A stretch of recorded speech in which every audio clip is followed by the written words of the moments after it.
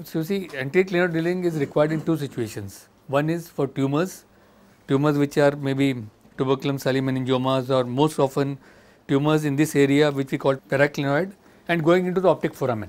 So lesions which are in this paraclinoid or paraclinoid area, or tuberculum meningomas or cavernous sinus meningiomas, and going into the optic foramen, they will require drilling in this area. And for tumors, I always prefer to do extradural drilling because of two reasons. One is it is safe and you can devascularize the tumor, and many of the times this is associated with hyperestosis. So for tumors, I prefer to do always extradural drilling to get rid of this hyperostotic bone and to devascularize the tumor before I open it and get more space and de-roof the optic nerve. For aneurysms, I always do intradural drilling because I want to see the aneurysm before I drill it. It has happened once or twice that while doing extradural drilling, although it's not that common, sometimes aneurysm can rupture if you are not so careful. So for aneurysms, I would suggest you do under vision drilling intradurally, and for tumors you do an extradural drilling, and this is the basic principle I have followed. So when we have to do anterior clinoid drilling, the first step is of course a frontotemporal craniotomy or a pterional craniotomy and taking off the sphenoid ridge. So once you have done a pterional craniotomy, you take out the sphenoid, lesser wing of sphenoid. So this is lesser wing of sphenoid, as all of you do, and open up the superior orbital fissure. Once you have done that, then we start drilling the anterior clinoid. The basic step is you core out the bone till you get a thin shell, and then you remove it either with a dissector or with a needle holder. This is the basic concept. So it is very simple. Clinoid has two roots. One is towards the tuberculum celli area of the planus sphenoid, and second is the optic strut. So you core it out, and in tumors you have to decompress the optic nerve in the area, because most often the tumors in this area, even if you see it or not, it is going into the optic foramen. So you have to decompress the optic nerve. So this is the clinoid process. This is the one which is going toward the planum, and there is an optic strut here which is seen here. I will show you different ways. I mean, this is the optic strut. Tip of the clinoid, the lesser wing coming here, superior orbital fissure. So lesser wing, this is also sometimes called one root of the clinoid process. So some people say it has three roots. One is the one which is towards the lesser wing of sphenoid. Other one is which is below this, and middle to this is optic strut, and the other root is like this. So when we are coming from this side, pterional side, we are removing the bone. There is a vessel here, orbital vessel, which you coagulate. Remove this bone here by a standard drill, and then start drilling out the clinoid process here. From lesser wing of sphenoid, optic canal, anterior clinoid process, the optic strut. Sometimes you have a middle clinoid process here. Yeah, this is the middle clinoid process here. The lesser wing of sphenoid, optic canal, anterior clinoid process, and sometimes you can have interclinoid bridges. Just various diagrams showing the anterior clinoid process. Sometimes it is pneumatized.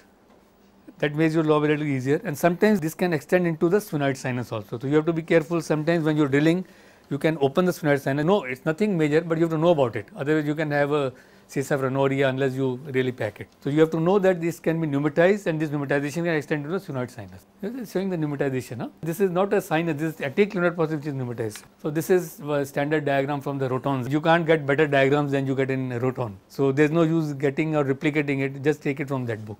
So from the anterior clinoid process, when you talk about dural folds, there are two durals, upper dural ring and lower dural ring. Dura from the upper surface of the clinoid process leads to the upper dural ring, and from the lower surface leads to the lower dural ring. And in between these two rings, so many names are given, the clinoidal segment of the carotid artery, of the carotid cave. So this is an important information you should have. And when you are doing aneurysms, especially carotid-ophthalmic aneurysms, you have to open the upper dural ring. So you follow this. Normally there is a falciform ligament which extends from the anterior clinoid process to the optic nerve. So once you cut this thing, before you start drilling, you must always cut this falciform ligament, because quite often when you are operating on a PGIMER artery aneurysm and you feel that you don't have a proximal control, you just cut this falciform ligament, you get a little bit mobility of the optic nerve, and you can see the proximal neck of the aneurysm, especially in PGIMER and sometimes carotid-ophthalmic also. So you need not drill that time. So before you start drilling anterior clinoid, you cut the falciform ligament, try to mobilize the optic nerve and see whether you can get to the proximal part of the aneurysm. You get my point? So then if even after that you see that it's not okay, then you can start drilling. For aneurysms, that's another reason for doing intradural drilling for aneurysms. So because you have to mobilize the optic nerve and then start drilling if required. So just going through the upper ring from the upper surface of the clinoid, lower ring from the lower surface of the clinoid, and in between this is the segment, that is that clinoidal segment.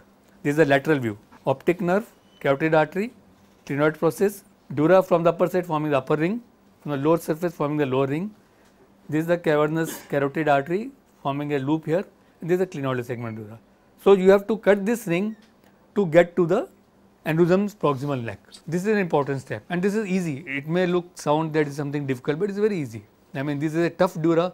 You cut it with a sharp scissors, and it's only if you cut only 1 or 2 millimeters, you remarkable amount of space you get to proximal to the aneurysm. So just the same thing. So this I mean, I am just giving you again and again the same, so that you have a visual impression of what you are doing. It may sound repetition, but that's all. Same thing. The carotid artery, once you see the optic nerve, you see normally when you are doing for clinoidal creotomy, the carotid artery you see lateral to the optic nerve. But you must realize below the optic nerve, it is just below and coming from medial side. So it is not always lateral, because it is coming from the cavernous segment of the cavernous carotid, and when it is taking a loop, it is below the optic nerve and then coming lateral. So this must be clear in your mind. So this is the first step is clinoidal creotomy, second step is taking out the lesser wing of sphenoid, and third step is anterior clinoid process taking out. Ultimately, when you have practiced all the approaches, so you come down to only 3 things as far as I am concerned.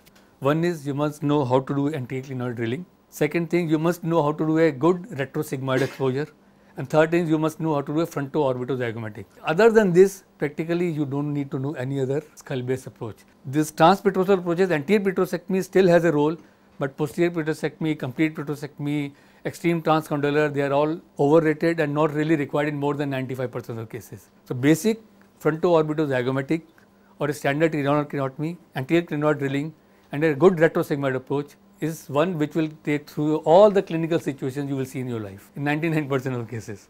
Take it from me, because I have done all this. I mean, I may be wrong, but this is what I feel like. Because I have done all those approaches that come down to these only. I am not doing any other approach now. This I don't have a CT of the patient which I am doing this. This patient had a planum tuberculum meningioma extending into the orbit in the optic coronal. So I thought that we have to drill the clinoid and de-roof the optic nerve also. So we have taken out the lesser wing of sphenoid, and this bone was hyperostotic. We will keep on coring it. Just core it, make it thin, and then remove the shell.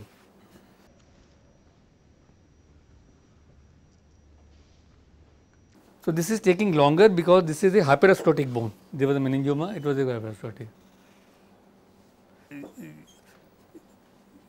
Extradural drilling advantages, you can use retractors and be safe, and don't keep any cottonoid or soft or anything. Keep the clean area free.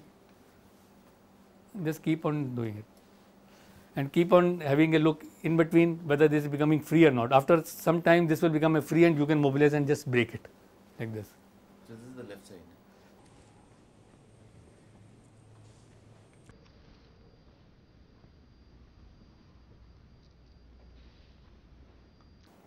So you see, this is becoming you are making a bigger hole. You have to core into the clinoid process and make on increasing the hole from inside, and try to in between. This is the dura being reflected here, and trying to see it is not still free. It has started to move a little bit. You see.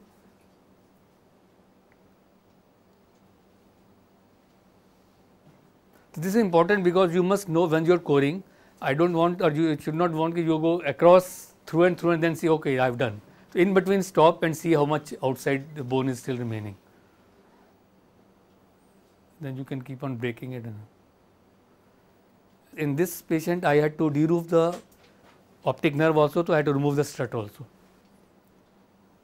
And this is a fine nibbler. Sometimes a needle holder can act as a good nibbler. Now this is the left side, because the optic nerve will come somewhere here.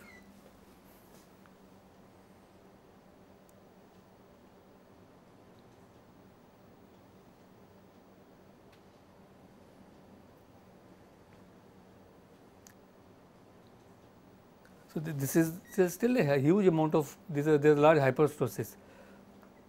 So you have to still, this coring has to be done further. And when you are using a drill, always use, don't do half-hearted pressing over the, just press it fully. When you have to take it out, stop it completely before you take it out. Don't start pushing the foot pedal till you are onto the area where you want to drill.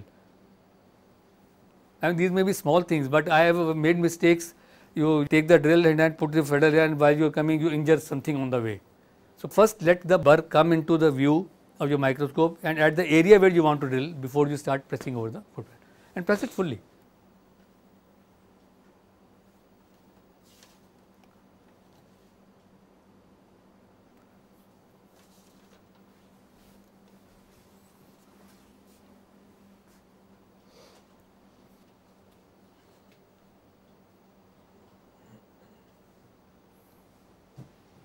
Yeah, this side dura is quite free now. Yeah, now you see here, probably we have gone through an area. Now this side will be the optic strut. You see here, this dura has come here. This is probably overlying the optic nerve area. So this bone is the optic strut, and this is the area of the other root which is going towards the plenum sphenoidal. And in between, sometimes you can use a 1 mm Carrisons also to remove the bone.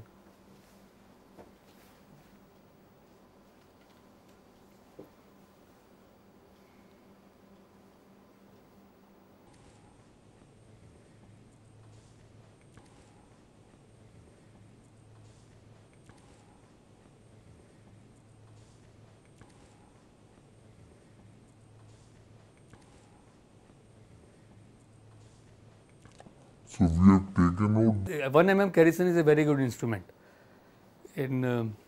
because sometimes you get tired of doing that diamond drill, maybe taking too much of time. So this is a helpful instrument.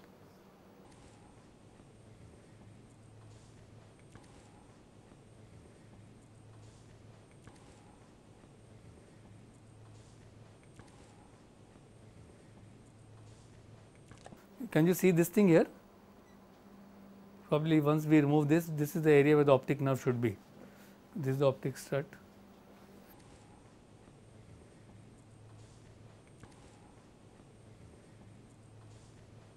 This is the area where the optic nerve is getting deroofed here.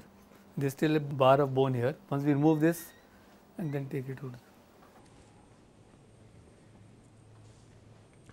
So we have taken. Can you appreciate this optic nerve area here? This is extradural optic nerve getting deroofed. I am using M8. Diamond drill takes too much of time. It's an interesting shape. Yeah.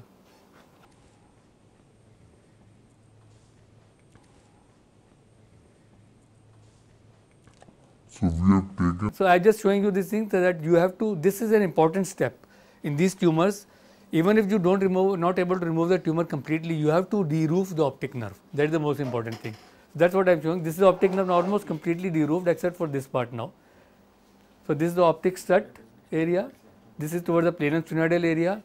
This is the optic nerve, and we have completely deroofed it and removed the bone over it.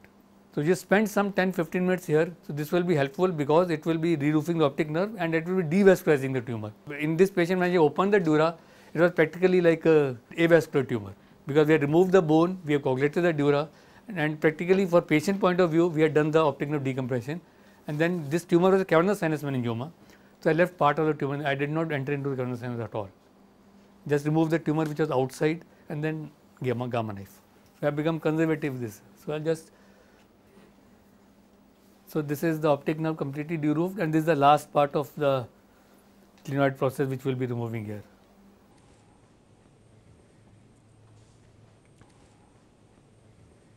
So this is, we are at the anterior edge of the thing now.